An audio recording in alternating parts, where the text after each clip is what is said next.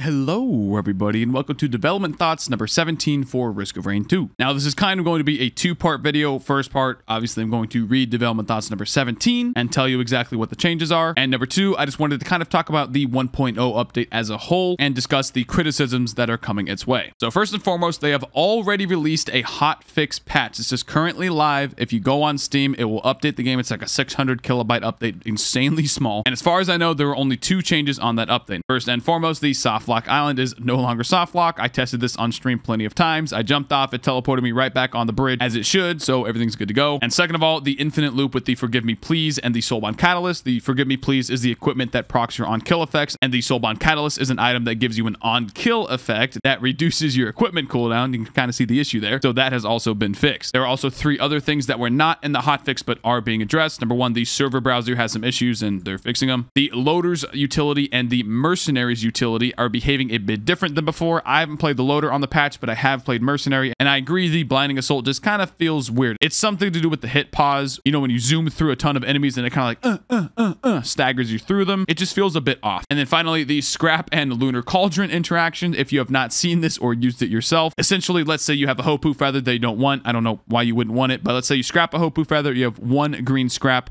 and you have 4 additional greens, just random green items. You go into the lunar portal, you see the red item, it's an interstellar death plant, you say, woo!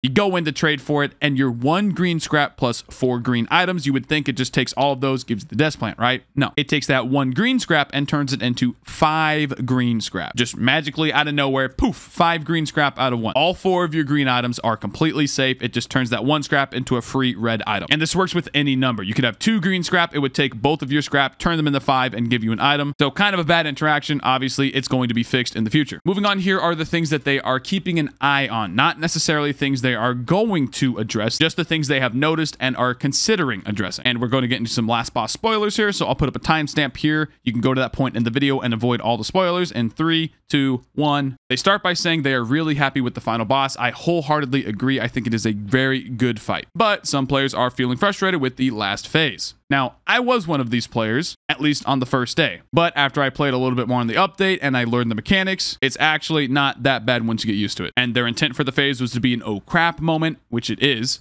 and then have some edge cases for unique inter-item actions, which it does. But the intent was not for players to avoid good items, destroy their build, or feel bad about picking up powerful items. And what they're saying here with avoiding the good items, I have the perfect example. The second time I fought the boss, I had a Tesla coil in my inventory. I had already seen the entire boss fight. I knew what to expect, and I was like, if I give him this Tesla coil, he's probably going to kill me instantly on phase 3. Sure enough, I scrapped the Tesla coil, so he couldn't get it. And that's what they're saying here. They do not want you to do that. If it seems to be the best strategy, they will be changing the last phase appropriately. I think that's fair. But honestly, I don't have a problem with the final phase being difficult because, you know, it's the final boss of the entire game. If you kill the boss, you beat the game, quote unquote. So it should be pretty hard. Moving on here, mercenary players feel the base stats were hit a bit too harsh. I agree with this to a certain extent. And the reason I say that is illustrated perfectly by Hopu's next sentence. We want to give the community time to learn the changes and potentially change item priorities. I feel like this point illustrates the criticism of the update as a whole perfectly. The update's been out for what, 3 days at this point? And some of the criticism is just reaming the game for changing it up too much. The whole update was supposedly about player agency, and a lot of people feel that their player agency was reduced and in some cases removed entirely. Again, I will address this more at the end of the video. So they're keeping an eye on the mercenary changes and the overall balance of the game in general. Here's a pretty good point here. The players wish for more skill variants and lore entries and felt bamboozled when they weren't there for 1.0. Essentially, all of those little yellow wrenches that were there are no longer there, and the skills weren't actually added. So people rightly feel like, oh, they took them out without telling us. That's kind of cheap. I think at the very least, they should have just added one line in the patch notes saying, hey, the wrenches that were there are no longer there, and then explained why they aren't there, such as they're just delaying them for a future update, which they very well may be. And finally, people want to know what's happening after 1.0. As I said, leading up to this patch, this is not the final update for Risk of Rain 2, and they will be supporting it after 1.0. And they have some big blog posts to share once they're ready, which is huge. Some big blog posts. Now, to talk a little bit about 1.0 in general, if you've seen any kind of feedback on Discord, Reddit, the Steam reviews themselves, you would see some pretty negative stuff. Some of it is justified completely. Other stuff, I feel like it's not justified at all. The things that are warranted are obviously like the bugs. Soft lock island should not have been a thing on release period. Removing all of the placeholder wrench icons and then not explaining it at all is also justified. However, by saying Hopu sabotaged the update and and didn't deliver on their promises by not including every single little wrench and making it into a reality. That is not fair at all. And to hit on some bigger points with the update, I want to pull from this Reddit post. This is on the Risk of Rain 2 subreddit. I'll leave a link down in the description below. I highly recommend you read this entire post. And hold on, before you roll your eyes and say, oh, look at him pulling a Reddit post, just a toxic cesspool of echo chambers, blah, blah, blah. No, I pulled this post specifically because it kind of groups together all of the criticisms that I have seen on, again, Discord, the Steam reviews, other Reddit posts. It kind of encapsulates everything. So that's why I'm using this post specifically. And let me make it clear here, I am not attacking the author of this post at all. I just want to talk about what they're saying in the post itself. And I'm not going to read this whole thing. Again, the link is below if you want to read the entire thing. In fact, I'm just going to talk about the conclusion here. And specifically with this line here, it feels like as of this patch, our agency has been taken away. Characters have had their kits changed and forced to play in new ways you've dictated, which is the opposite of agency. You being the developers, Hopu. The final boss takes away your build, which is the opposite of agency. The extremely low time to death of characters, forcing building and playing specific ways like one-shot protection,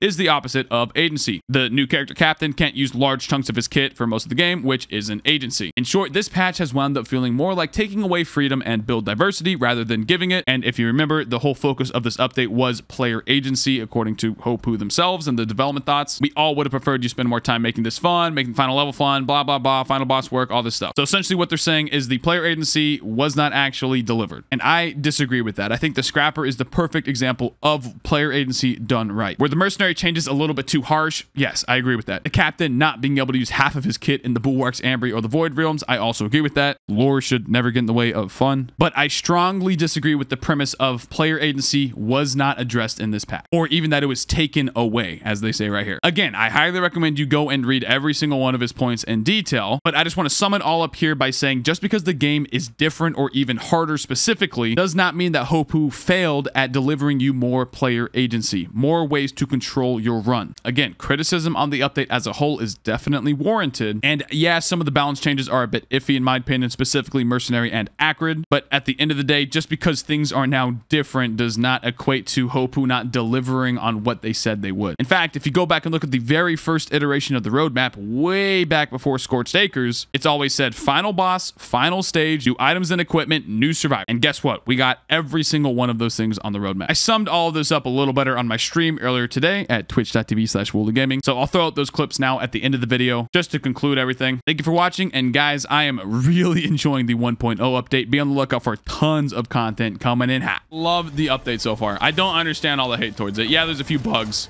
Yeah, they were unfortunate, but the whole player agency crap and people complaining that oh, you shouldn't like the update, the player agency, they lied to us. I don't get it, dude. I love this update. It feels refreshing. It honestly feels so refreshing. That 10% difficulty scaling makes so much of a difference to me. I can't overstate that. It's just way more combat, and I love it. It's everything that I want. I kind of get the whole, they removed the alternate abilities of the survivors, the wrench icons. They just took them out and didn't talk about it. If they had addressed it, it would have been a lot better. But honestly, they never said that those things were guaranteed, right? They never said, oh, every single wrench icon that you see will be actually implemented with the 1.0 release. They might even still be working on this stuff. Maybe they tried to get it in a working state and they couldn't, so they delayed it until the next content update because they have confirmed that they are planning on adding more content after 1.0. You know? Like, who knows? But people are saying, oh, they lied to us. They took it out without telling us. No, they didn't. Updates made for the price of the game gives way more than realized. Yeah, so that's one thing that that I don't think is being mentioned a lot. Like, this game felt like a full game when it first came out. Did anyone buy this game with its first content update, either with the actual update itself or before the update? Any day one players? Like, dude, this game felt complete. It felt like a solid product already at the start of early access, and it just has gotten even better.